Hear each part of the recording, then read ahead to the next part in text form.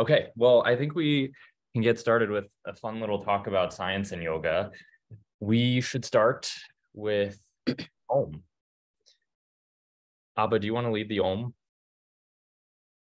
Sure. Right. All right, finding a comfortable seat wherever you are, chair or on the floor is just fine. And let's slowly start to tune inward towards our own breath, not changing anything quite yet, just the normal rhythm of breathing.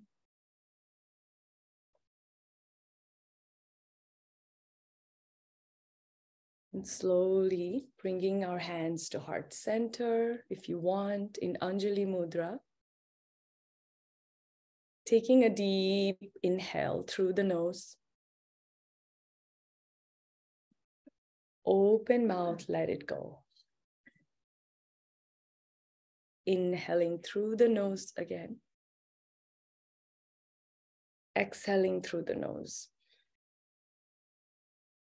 This time, inhaling through the nose, and on the exhale, we say the sound of Om. Ah.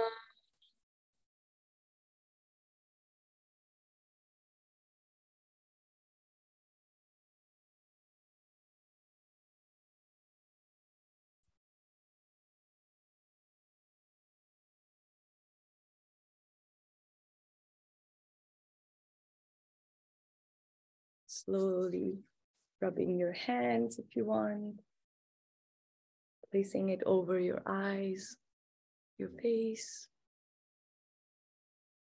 and gently letting the light in through your eyes. Welcome, everyone. So nice to be here. Thank you so much, Abba. That was actually really, really relaxing. Oh, thank you. So we have a pretty casual setup here. We're not, presenting anything too crazy, and we really want to talk with everyone and have an interactive session. Happy International Day of Yoga. It's really awesome that we get to spend some time together on a day like today. And I have some slides. Again, these are not too serious, so don't stress about slides.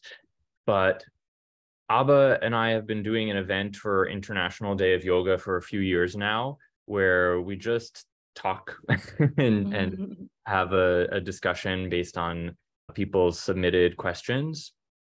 And so we'll briefly introduce ourselves. Abba, do you want to go first?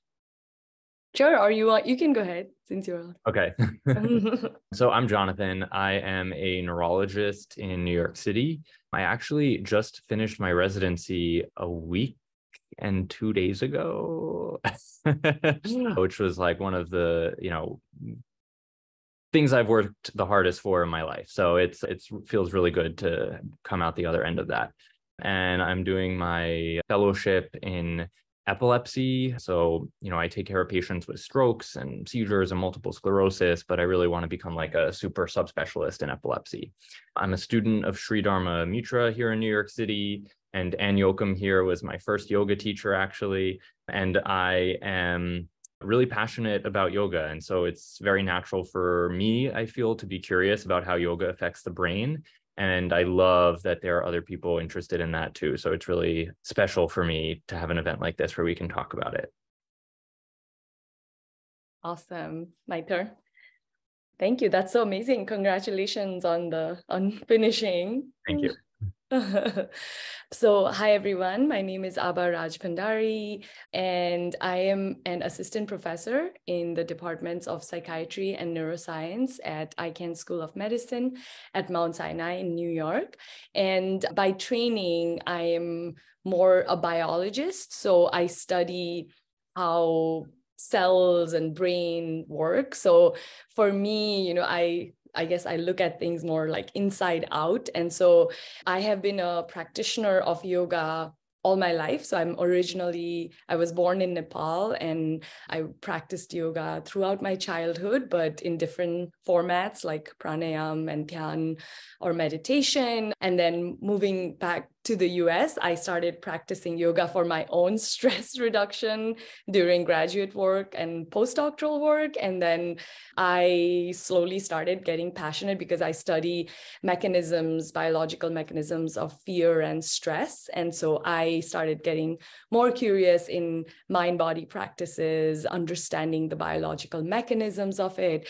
And so, yeah, my lab actually studies how the vagus nerve functions and what are its roles in regulation of stress and fear. And so for me, I think at this point in my life, yoga is obviously part of life, but I look at it through both the lens of science as well as spirituality. And in a lot of ways, I find like commonalities and ways to integrate both in my life lately. So yeah, that's my broad sort of share on yoga from both of those perspectives.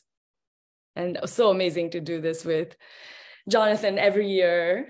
And so today we have an outline that's pretty loose. We're just going to quickly go over some kind of grounding things. So like, what is yoga when we talk about it in the context of science? What is neuroscience? Why is it so important to talk about these together?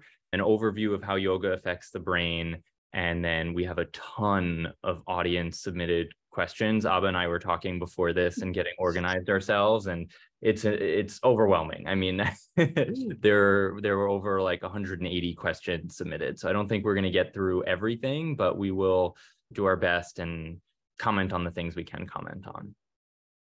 Okay, so quickly, I think most people here practice yoga and are familiar with yoga, but it's important to remember that when we talk about yoga, it has many components, and those include yama, the ethical rules, niyama, the personal observances, pranayama, which is breath control and also more than that, asana, which is the postures, pratyahara, withdrawal from the senses, dharana, which is concentration, dhyana, which is meditation, and samadhi, which is becoming one with the object of meditation. And when we talk about the scientific studies on yoga, we really should be thinking about what components of yoga did they include in their studies. And the main ones that are included in well-rounded yoga interventions are postures, breathing, meditation, and relaxation. That's usually what the scientific standard is. But we should also recognize that teaching about the philosophical principles, the ethical rules, the personal observances are really important too. And I think the research really is moving in that direction. There's a lot of even work just teaching those principles alone. So there are kind of new therapies coming out like acceptance therapy that works on this. So just bringing this up because it's important for so many of the things we'll talk about in the rest of the session. And then what is neuroscience? I think we all know the term neuroscience. You probably wouldn't have clicked on any links or signed up for this if you hadn't heard that term and were interested in the brain before. But so we all know that neuroscience is the study of the function and dysfunction of the nervous system.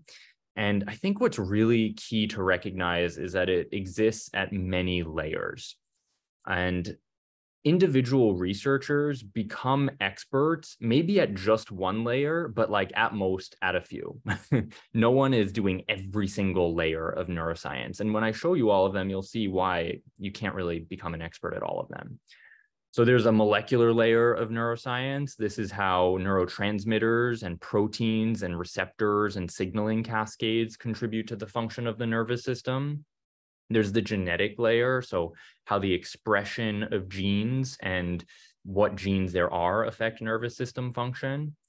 There's the synaptic layer, so how the actual connections between cells, how that communication takes place. There's the cellular layer, which is really about how electrical signals are transmitted through the cell. There's the network layer, so how information is processed in a network. There's the system layer, so how multiple networks can work together to accomplish goals. And then there's the behavioral layer, which is like what we see happening in our everyday lives. And lastly is this social layer. And not everyone includes this in neuroscience, but really this is also an emergent property of nervous systems, right? Social interactions. And if you think about these layers, they really cover every other area of science. And this is why neuroscience is the most interdisciplinary science that we have. So the ones that are lower down, like smaller scale, but higher up on this list, that's like physics, electrical engineering, chemistry. As we get a little bit into the bigger stuff, that's more biology. As we get into the networks, that's computer science. And as we get into behavior, that's psychology. And as we get into the social layer, that's like economics and social psychology. So neuroscience literally covers every other science, right? It's enormous. It is also incredibly interesting. And there are so many techniques that can examine these layers. And the image I'm about to show you, I've covered part of it, is extracted from a recent paper in Nature where they summarize the different techniques in neuroscience. And you can see they kind of have very similar layers that they use to separate the spatial scale of the nervous system. But there's also the time scale, right? So you can study things on the order of milliseconds. You can study things on the order of minutes to hours, on the order of days, weeks, months, etc. And so many of the different research techniques that we have cover particular parts of these scales. So if we really want to look down at the microscopic level, the molecule level, the synapse level, the neuron level, we have to use things like measuring metabolic pathways, measuring gene transcription and regulatory networks. If you want to go a little bit higher and look at circuits, you're going to be looking at electrical signals. So putting like implanted electrodes into a single neuron or into a very small region of neurons. If you want to look at systems or the whole brain, you'll use some of the techniques that people are very familiar with, I'm sure. So EEG, fMRI. But you'll notice that a lot of these techniques are very restricted. So like the ones that we all hear about in the news really only covers a very small part of this map, right? And the ones that we want to be able to like really get a full picture of everything, like you can't do them so easily in the only model we have that practices yoga, which is humans. So like measuring gene transcription in a human brain, it's pretty tough to do, right? You'd have to like take a brain sample every time someone did yoga. But the other stuff like optical imaging, connectomics, like even that stuff is completely inaccessible. So in the world of yoga, we really only have the green, the blue, and the purple. That's all we have to really study the way the practices of yoga affect the brain. So I think that's the overview of neuroscience that I hope helps us all speak the same language a little bit. And now I just want to talk about why this is so important. We live in a time when science misinformation, particularly around yoga, has become very prevalent. And we see this on the internet. We see this even in journals, like in published journals from yoga organizations. So there are unproven statements that are repeated over and over again. And most of the time, these are pretty benign. So you might hear things like, this posture improves pituitary secretion. I don't think that that's harmful. I don't know what it really means, so it's hard to prove it true or false, but it's definitely not a true scientific statement. And then there are times that these statements can become harmful, though. So sometimes people hear, you don't need medication if you practice yoga. And so people have actually abandoned chemotherapy regimens for cancer because of statements like this. So I think it's really important to know what are the things that are true about yoga so that we can really make sure that we're not causing any harm. And despite a lot of this misinformation, there's also a significant growing body of evidence about the effects of yoga on the brain. And this includes things like the effects of yoga on sleep and cognition and empathy and mood and pain processing. So there's so much we really can talk about and statements that we can make. And so yeah, the point of today is to make sure that those are the things that we're talking about. And this is just a graphic from a recent paper that was looking at science misinformation as a problem in society. And the root causes of it are really just like minor changes. Like the game telephone, you say one thing to someone and it gets changed a little bit. And then by the end, it's completely different. That's really how scientific misinformation is happening. It gets passed through so many sources that it ends up coming out completely different by the end. And the way they recommend addressing this is by really educating people about going to the primary literature on science, which is a whole separate topic. But today is really just we all get to talk together and look at sources. And an overview of how yoga affects the brain, yoga is a huge intervention. It has so many parts like we saw before. And so it has many different mechanisms by which it works, meaning that it doesn't just have one way that it works. So it's not just yoga reduces stress and every other benefit we see from yoga comes from stress reduction. Yoga has effects on sleep, on attention, on memory, on mood, all kind of independently, right? So even if people don't have the stress benefits, they sometimes still have the sleep benefits. So it's not the same for everyone too. So it's a very complicated intervention.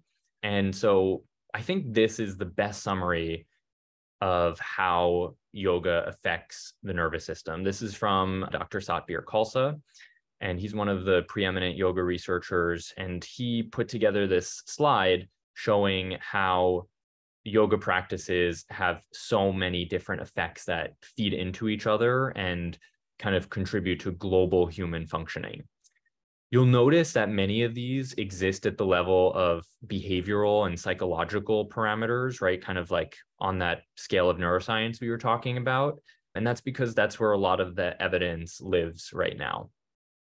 But you can see that postures, breathing, relaxation, and meditation all together combined has effects physically, so on fitness, including flexibility and strength and respiratory function, but also on a very mental level, so self-regulation, like the ability to pay attention to what stressors you have and building resilience and equanimity towards those stressors.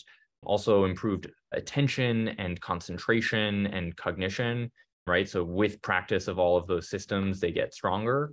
And then there's an aspect that's so hard to study scientifically, which is the spiritual aspect. So people experience transcendence and flow states and life meaning and purpose changes.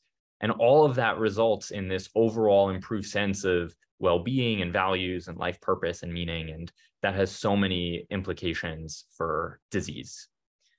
So I think with that, we can jump into some of the questions that were submitted.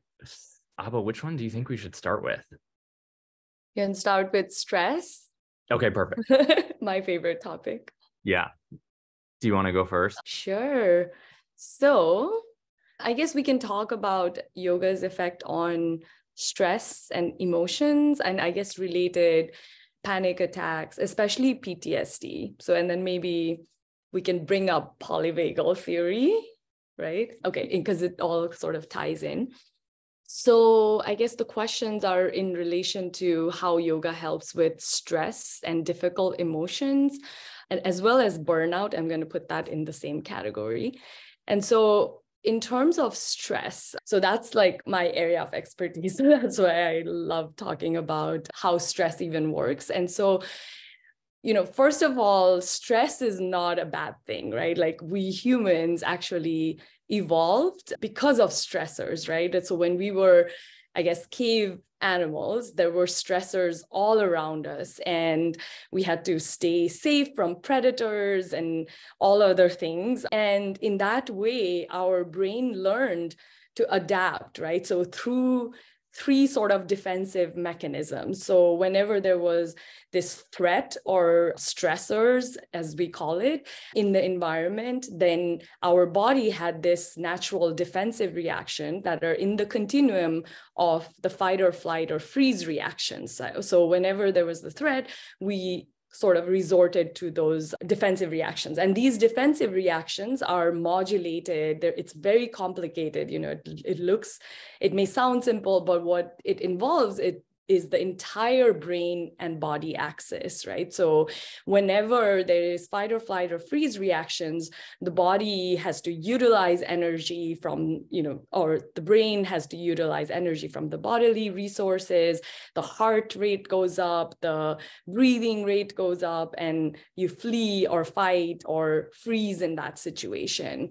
And so So in that way, stress was important. And so now what has happened in the modern day world is that, the stressors, a lot of times, we have faced threat in certain situations, but in a lot of other situations, it's actually a perceived stress or perceived threat rather than a real threat, right? So some kind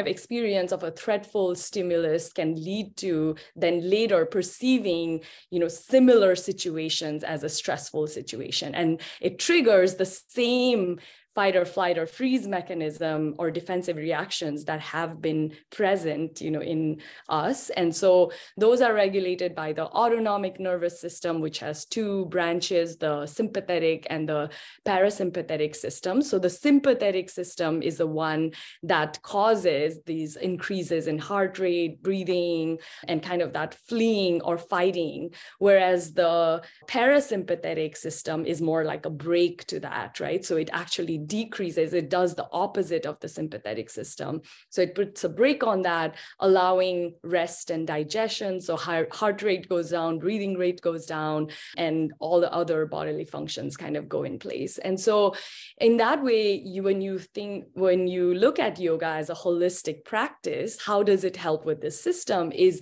one of the major ways. It's hard to prove empirically and measure exactly if vagus nerve is up or down. So there are indirect measures of looking at, right, vagal tone, which is through looking at heart rate variability. And maybe Jonathan, you can expand on that. I know you have a specific way of describing that, but you can look at it indirectly. But it's like, like that presentation Jonathan had earlier, it's very difficult to look at like specific molecules that are changing or, like excitation or inhibition that are changing. It's very difficult to do that.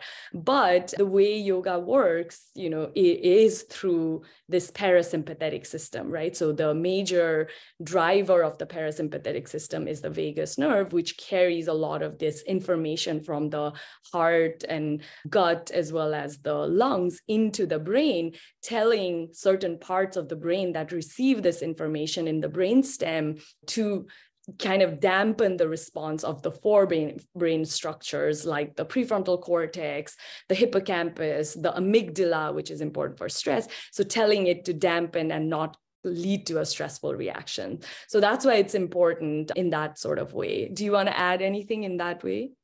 Yeah. So I think it's also helpful to think about what's upstream of everything. So it's really brain pathways that are determining what is stressful and what is not stressful. And when we're talking about how yoga is working, again, it's working on so many different pathways. And many of those are these higher brain pathways, like those stress determining networks. Like, is this a stressor or not? So yeah, I think those are like the main areas of interest. Mm-hmm. So, right, this interaction between forebrain as well as the bodily system, right? This communication is, I guess, what yoga is showing. And a lot of research is actually ongoing to understand exactly what are the changes in brain. And so obviously, things like Jonathan had shared, like fMRI, which is the imaging of brain regions, those have been conducted, right? Like with interventions of yoga or in long-term practitioners of yoga, like monks, their brain activity has been measured and looked to see which brain areas are changed. And one of the outputs or sort of known from this research is that the prefrontal cortex, which is our decision-making center or critical thinking center of the brain, which actually makes us human and different from a lot of other species because of this ability, actually also dampens structures like the amygdala, which leads to the fight or flight or freeze reactions also through communication with brainstem structures. And so in that way, fMRI or imaging studies have shown that in a lot of cases, there is this crosstalk between the prefrontal cortex and the amygdala. So yoga can decrease activity in the prefrontal cortex or decrease activity in the amygdala, increase activity in the prefrontal cortex to dampen these stressful reactions. And Michelle has a really good question here. She's saying, so are you saying yoga helps us discern between real and perceived threats, or is the heart rate variability really related, also kicking us over into a parasympathetic process?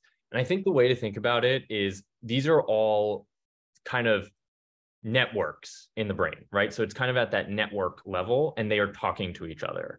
So the vagus nerve isn't something that's like deciding like now it's time to be fight or flight. Now it's time to be rest and digest. The vagus nerve is just the messenger, right? It's what's passing that along to the rest of the body. And so the brain is ultimately deciding what is a stressor or not. And the main networks that do that localize to the amygdala. So it's really the decision that this is a stressor is made, and then it goes to the vagus nerve or wherever else. Like stress is going to mobilize so many things. So it's going to end up affecting the hypothalamus, which then releases certain hormones from the pituitary. Stress also affects the neurotransmitter pathways throughout the brain, kind of like heightening arousal, increasing the amount of attention that you're able to exert. It has effects on all the major descending pathways, so sympathetic pathways going out to kind of increase heart rate, increase sweating, all of that kind of stuff. So it's both, Michelle, I think is the answer, and they're all connected. So it's really that what yoga does is helps with that self-regulation part, and then it ends up affecting vagus nerve activity because of that. And like we were saying, we're really measuring vagus nerve as making an inference about how the stress networks in the brain are working. Yeah. And one like clarification to add to that is that obviously heart rate variability is an output measure, right, of how the heart is functioning. And so it's very indirect in a lot of ways. And one aspect of this brain-body communication that's not clearly known is obviously, the brain sends information to the body, but the body is also sending information to the brain, right, through the vagus nerve, but very little is known in terms of the mechanisms, right, that are involved in terms of the biological mechanisms, how this all works. And that's an ongoing set of studies in a lot of different labs right now to understand how this bidirectional communication actually happens and how sensory information in the body is actually transferred to the brain. So yeah, I think it relates to that. But yeah, everything, I guess we can't think of brain just as an isolated organ in that sense. Obviously, we have to think, but brain is the driver of, processing these information. So yeah, should we, go ahead. One person is saying, they're positing that the main mechanism by which yoga works is by increasing activation of the parasympathetic nervous system.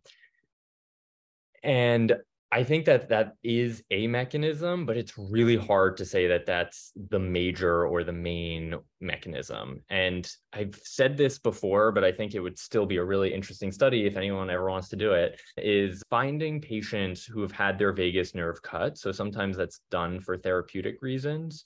And then seeing if they practice yoga, do they still experience many of the known benefits? And I think the answer will be yes. I think that they will still have improved sleep, improved cognition. They'll have better mood, better mental health. Like, I think that will stand. And that's because a lot of the things that are happening are taking place in the brain. And then, there are effects that go down through the vagus nerve, but that's not the only pathway. Yeah, I think that's a good segue maybe to kind of clarify about the polyvagal theory then. 100%. Right?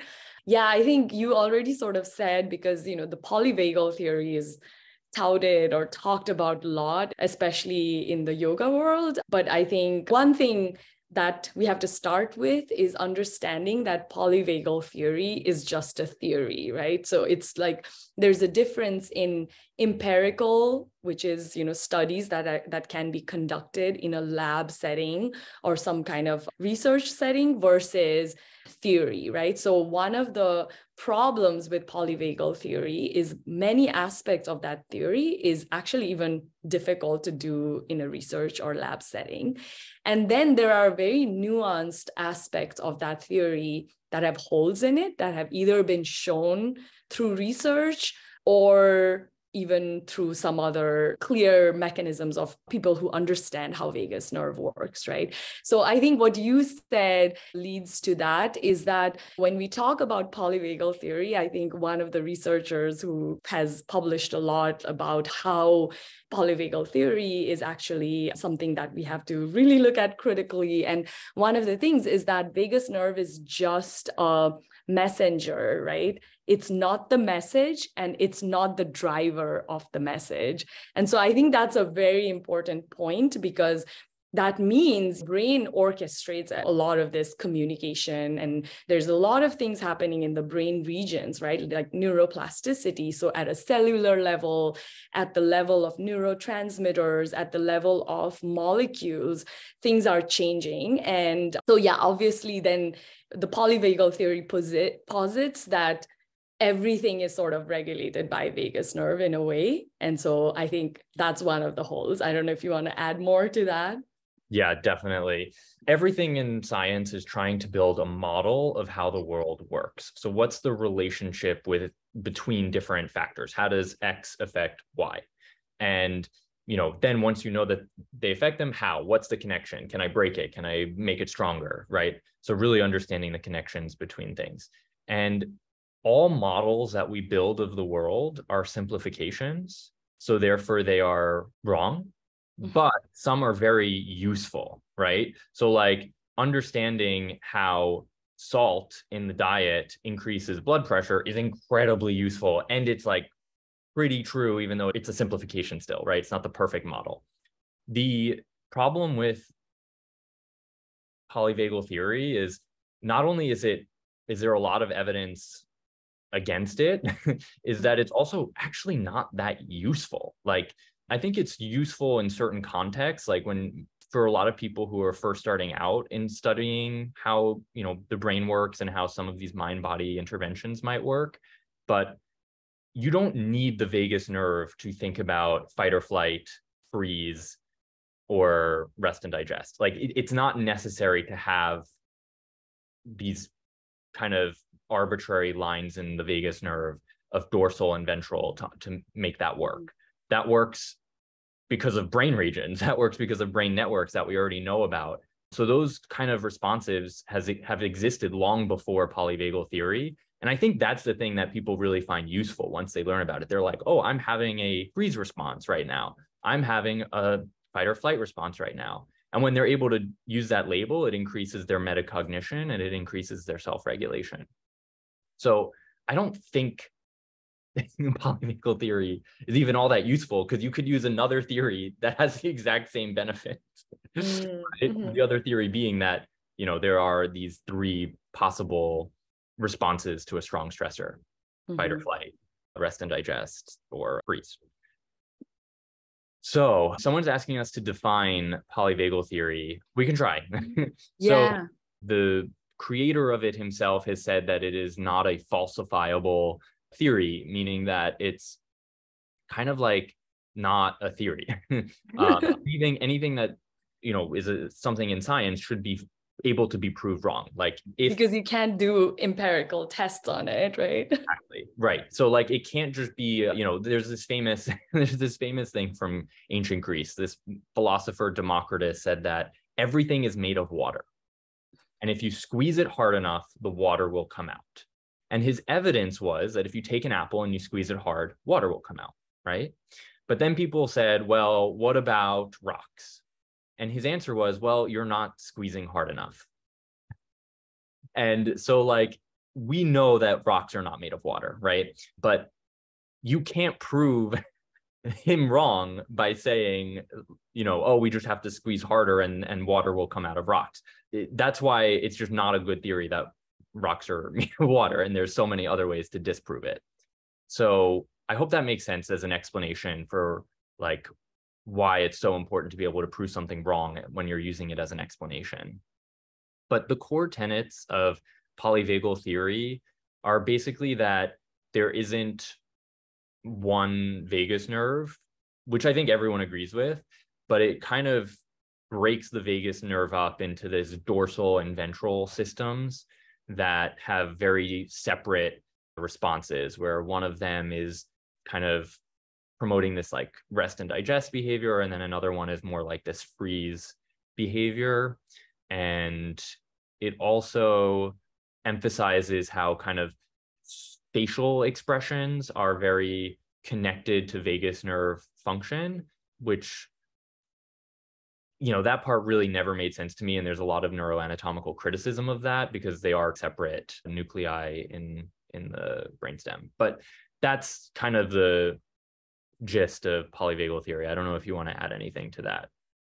Yeah, I think it's like more emphasis on the responses, right? The immobilization or the freeze response, the mobilization or fleeing response or fighting response, and then social engagement that happens when those responses are not present, are all sort of modulated through the vagus nerve pathways that either, there are these dorsal structures of the vagal nuclei in the brain stem that send projections. There's another region that sends projections to the heart. So basically it's saying all of these reactions or responses in the continuum of that freeze or fighting or fleeing or being socially engaged are all through the vagus, right? Those nuclei of the vagus. And I think that's the biggest problem because, years of neuroscience research shows that social engagement or these fight or flight responses are regulated by higher order or forebrain structures.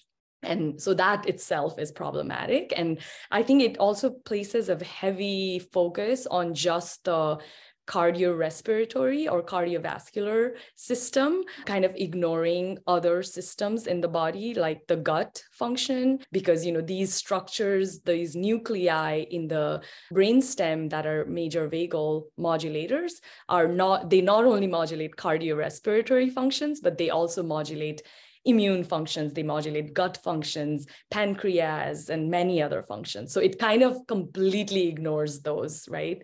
So yeah, that's what I would add. Yeah. Mm-hmm.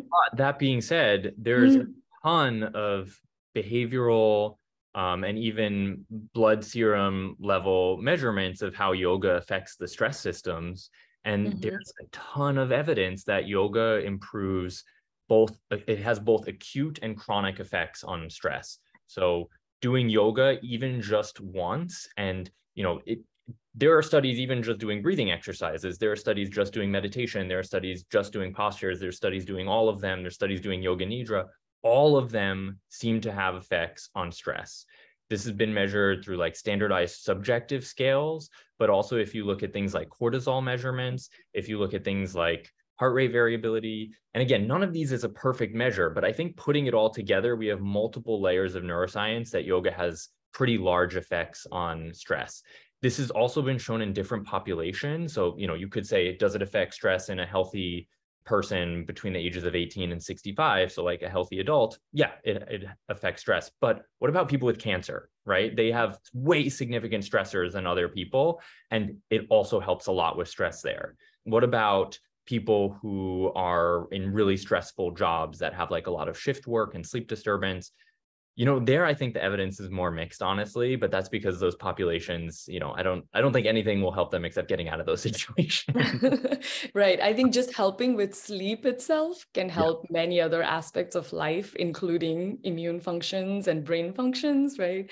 Sleep is, I think we take it for granted, but that's also where I think yoga has huge beneficial effects for conditions that involve stressors, right? Like post-traumatic stress, panic disorders, or others where, increases in these heart rates and things because of those stressors can cause disturbances in sleep.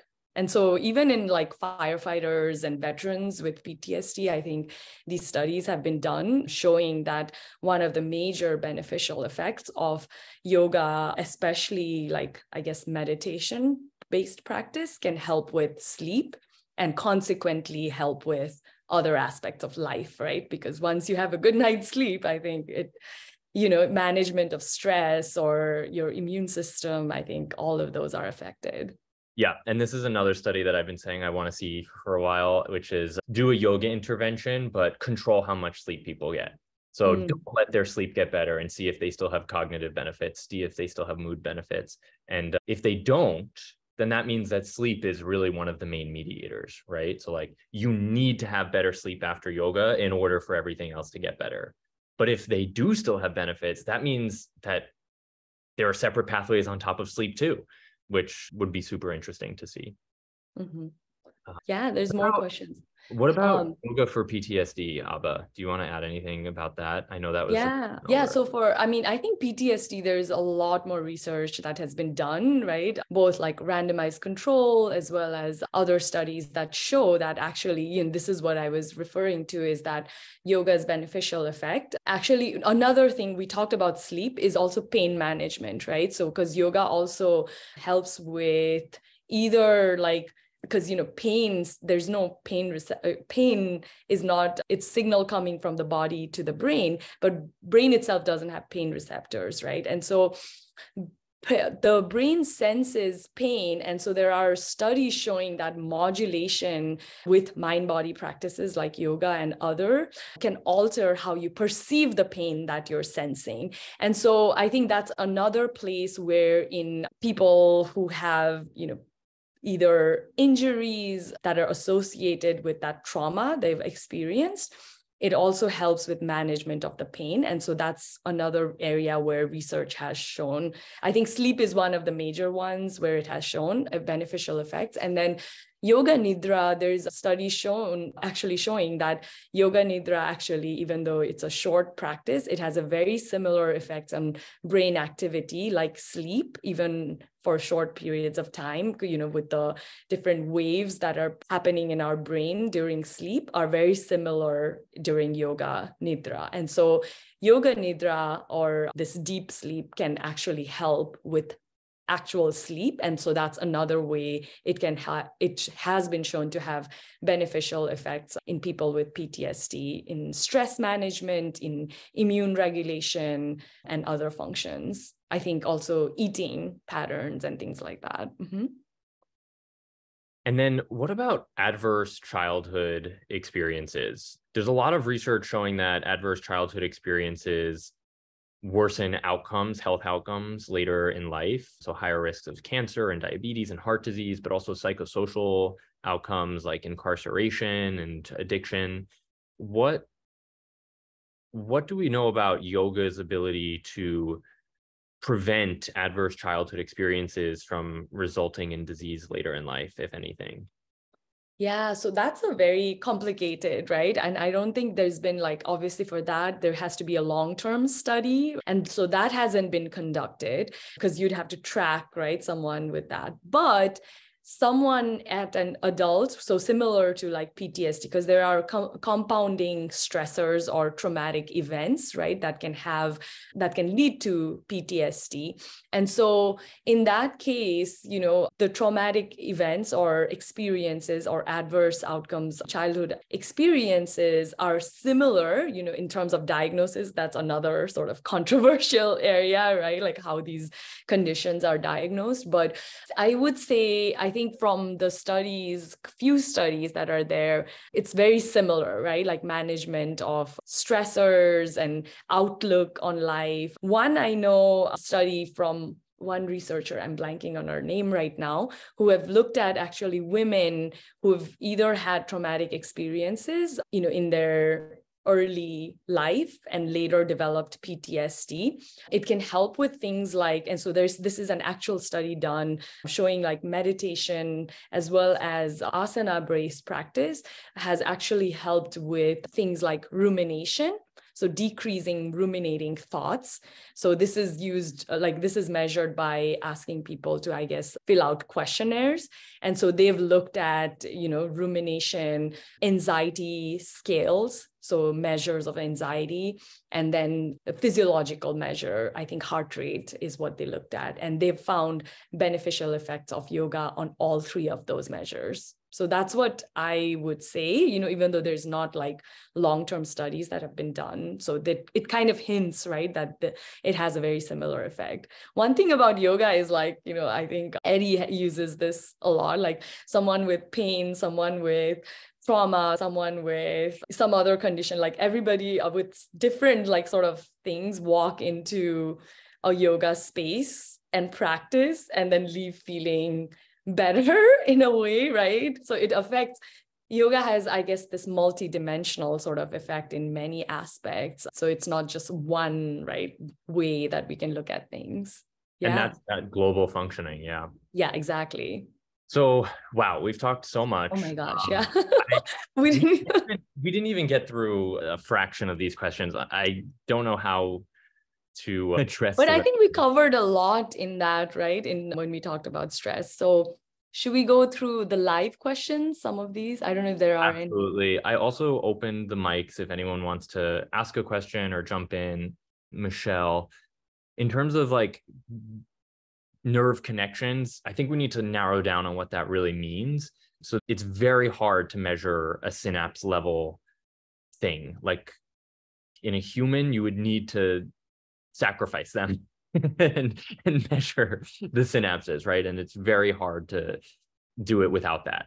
So I think the answer to your question is we are making inferences about how synapses are changing in the brain.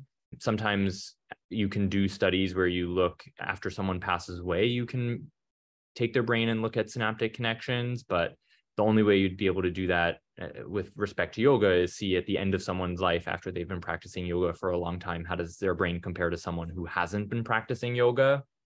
And it's hard to, I mean, think about this. There are 100 billion neurons in the brain. It's really like 80 billion, but whatever. It's 100 billion, we'll say.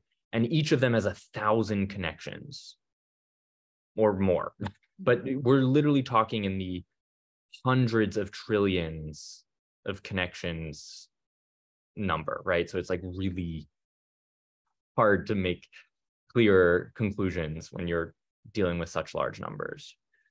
There are people who there's actually a very famous researcher who believes that by mapping the entire brain, we will understand it completely. But there are a lot of neuroscientists, including one of my mentors, who strongly disagrees with that. He thinks what really matters beyond connection is function. So not just how are these things connected, but what happens when they talk to each other. And, I think he's right, obviously. There are two hands. Hi, Carla. Thank you very much, Dr. Abba and Dr. Jonathan. Congratulations. Has there been any research that you can point us toward for the neuropathy that people have been experiencing in their feet? A lot of times it's attributed to diabetes, but I have clients that over the past few years have seemed to have developed this. I don't know what it's from, but I'm looking to try to help them be more comfortable in their own body. So that was the nature of my question. If you know of any studies that are looking at that and any advice. Thank you. Definitely. So, hi, Carla. The thing with neuropathy, it's one of the worst diseases. I hate it so much. There are thousands of causes of neuropathy. So you really, if someone is experiencing what is thought to be neuropathy, they really should see, a doctor and have those causes looked for. Many of them are reversible, many of them are not. And so it's can be really tough. And there are studies looking at yoga interventions for neuropathy. And really the takeaway is that it helps with kind of compensating from the neuropathy. So the improved self-regulation, the improved sleep, the improved mood, all help with coping with neuropathy. And then, one of the really tough things with neuropathy is mostly, a lot of neuropathy occurs in the feet. And so if you can't feel your feet, one of the main ways that you balance is by receiving information from your feet about where they are in space. And if that's not working, balance gets a lot harder. So yoga, as we know, includes a lot of balancing practice. And you're basically training other systems in the brain, like the vestibular system, which uses the head position to figure out balance, that gets stronger. And so now you have kind of a compensation mechanism for neuropathy. So those are kind of like the main ways that yoga can help neuropathy. But again, like I would never say like, all you need to do is yoga and your neuropathy will get better, right? That's not true.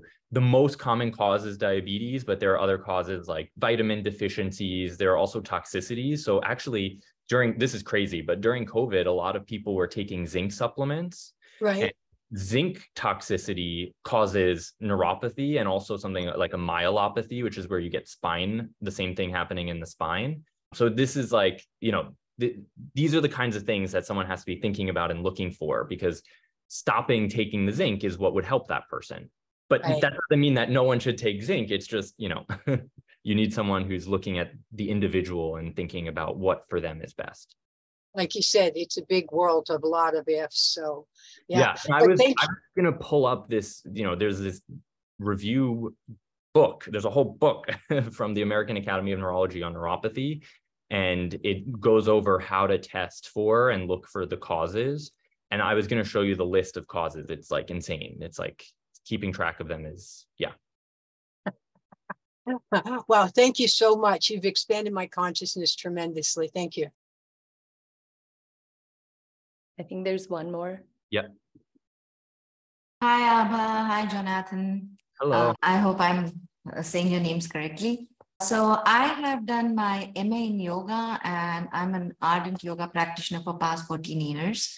And my studies revolve more around the theoretical understanding of yoga coming from Vedic texts.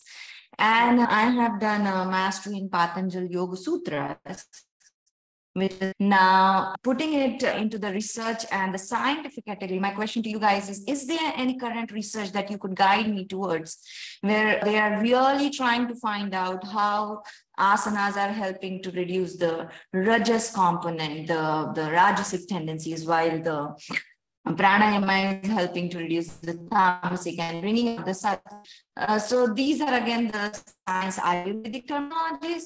But I am more fascinated, being a student of science. I want to know what's going on in the scientific world with regards to these theoretical or experiential aspects through the knowledge of the traditional knowledge or the ancient knowledge.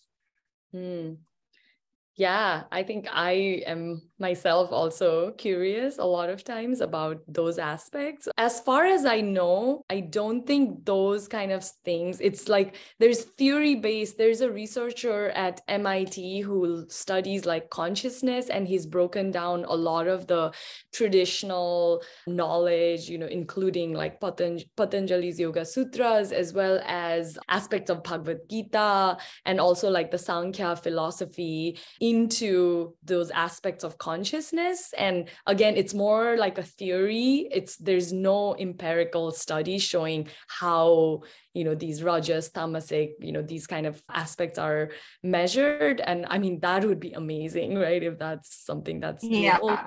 That would be the crux.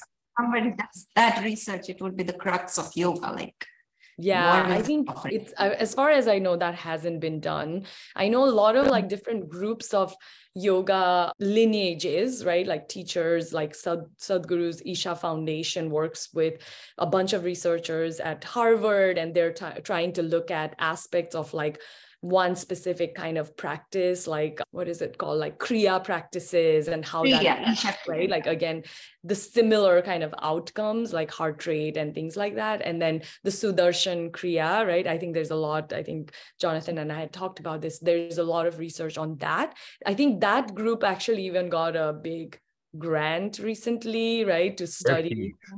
Yeah, they got a big research grant to study like aspects of that Kriya practice. But again, the outcome measures, like you said, it's not at the level of those, things that like tamasic or these components, but rather, again, these tangible sort of scientific measures, right? That's traditionally used. Yeah. So unfortunately, I think, right?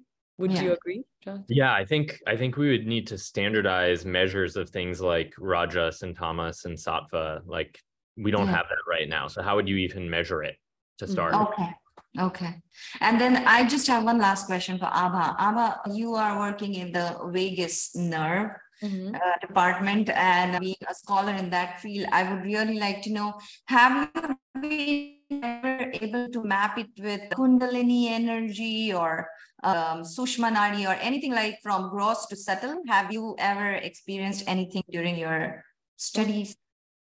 No, absolutely not, because I study, again, molecules, biological systems. And if you know, right, like the Kundalini yoga system, the nadis and the chakras, they're not at the physical plane at all, right? They're all energetic. And so similar to like gravity or magnetism and other things, which is, I guess magnetisms you can still measure, but it's one of those subtle aspects, right? So yeah, no, not at all. Everything we do is at the physical level, right? Like molecules and cells and synaptic connections and things like that. But yeah, it would be curious, because this philosophy. Nonetheless, you're doing amazing work.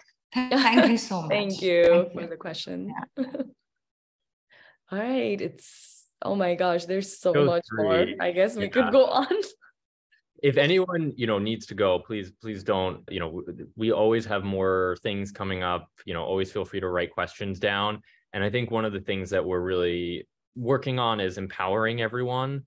I think that's a major goal. And if you want to learn more and don't want to wait for your turn for a question, there's not that we even could answer every question honestly, but there's Google Ananda, right?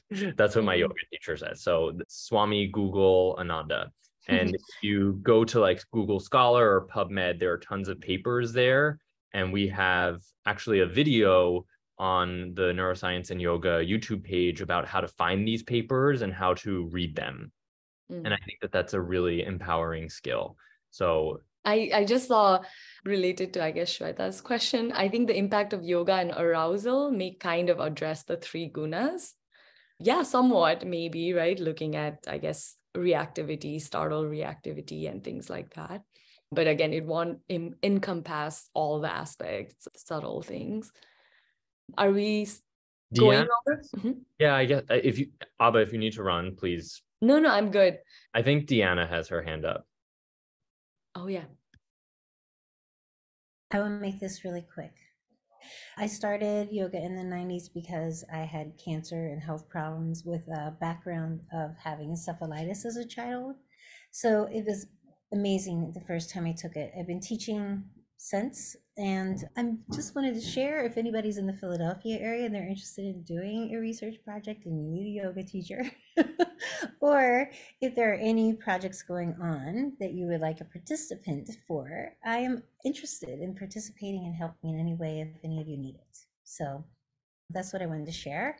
And it's not really a question other than if there's a research project in this area.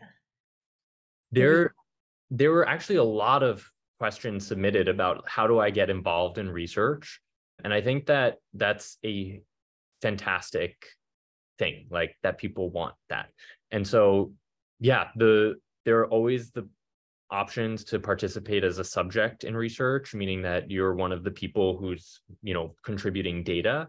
And I think the best ways to get involved with that kind of thing are to go to clinicaltrials.gov.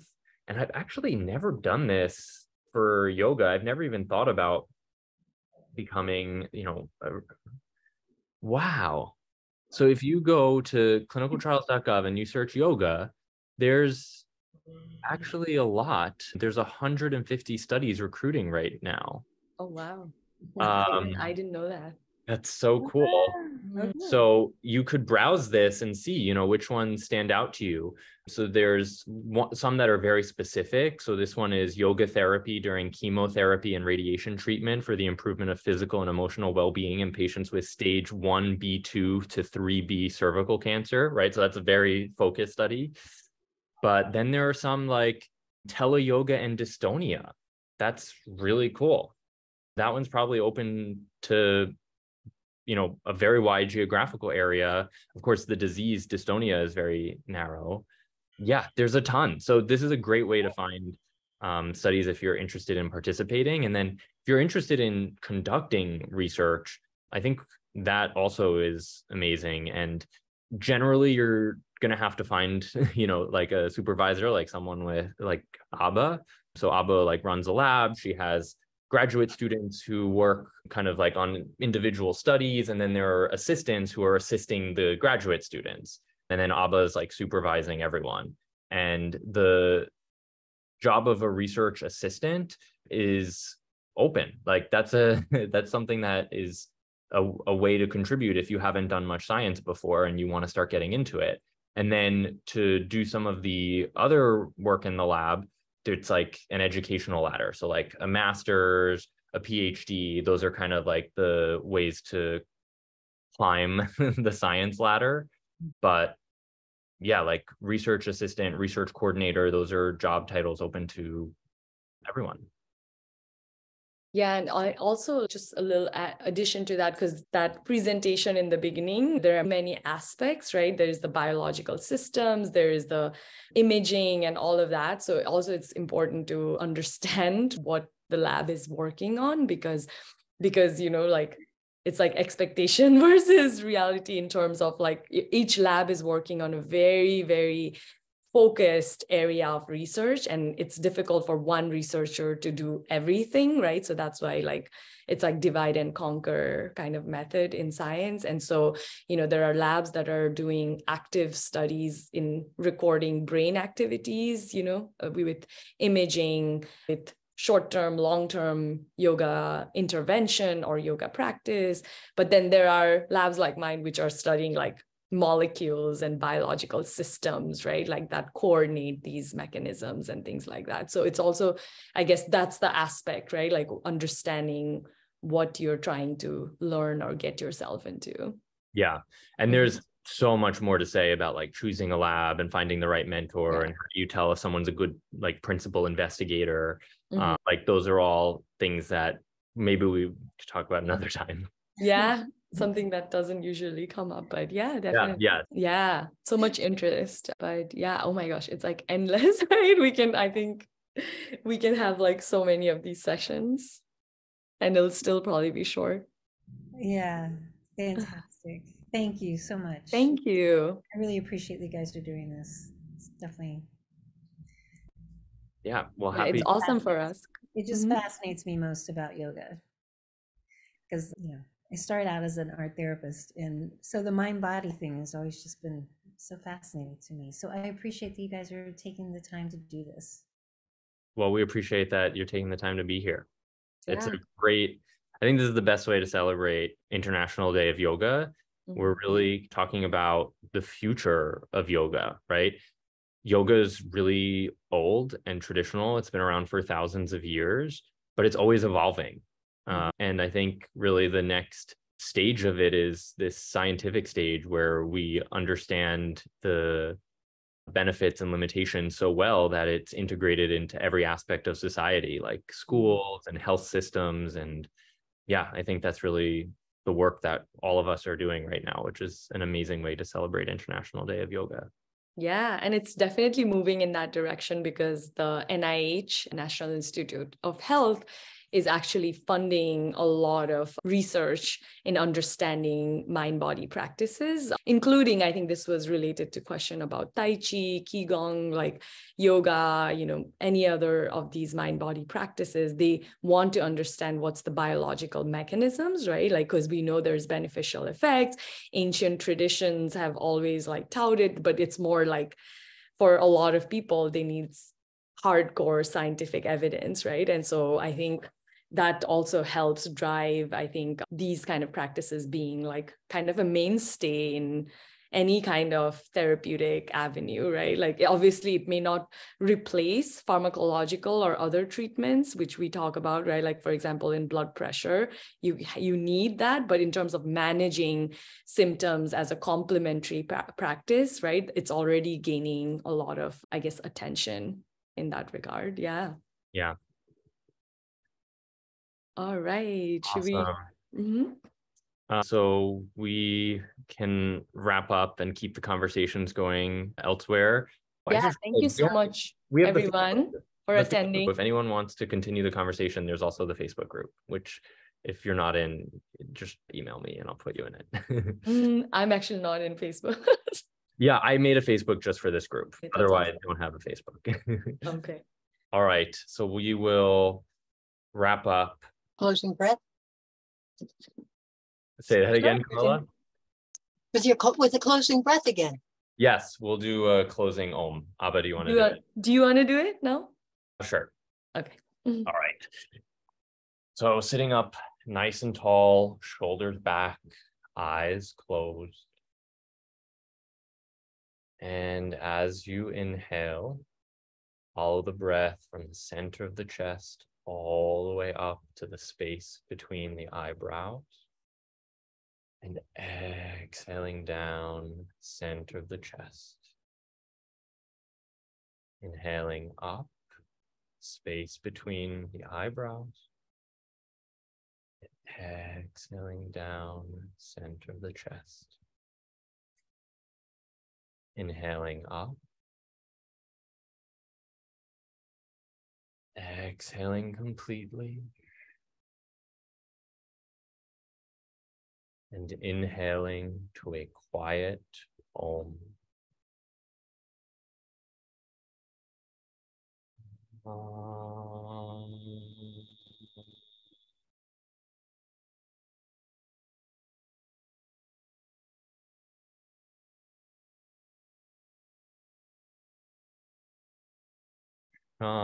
Shanti, Shanti, Shanti.